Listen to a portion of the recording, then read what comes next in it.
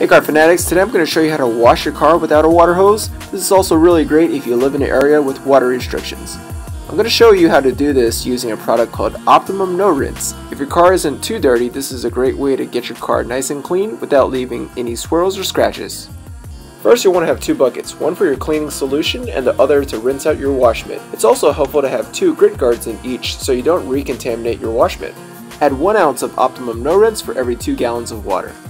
The solution is really concentrated. You'll find that the water is super slick once you add the Optimum No Rinse in. This is going to lubricate the dirt and get it off your paint safely. When you wash your car, you want to start from the top to bottom. If you want to see the exact instructions, check out my other video. Start by washing one panel at a time.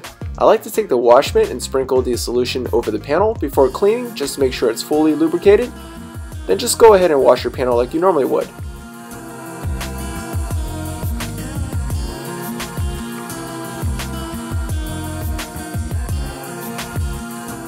After every 2 panels, you'll want to go ahead and rinse out your wash mitt. I like to rub it up against the grit guard just to make sure all the dirt is removed, and then go ahead and just wring out the wash mitt to make sure you get everything out.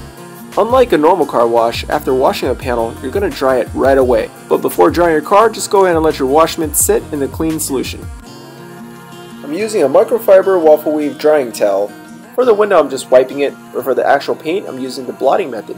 I simply lay the towel on the car and let the towel absorb the water. This prevents scratching because if there is any dirt left over, I'm not rubbing the towel on the car.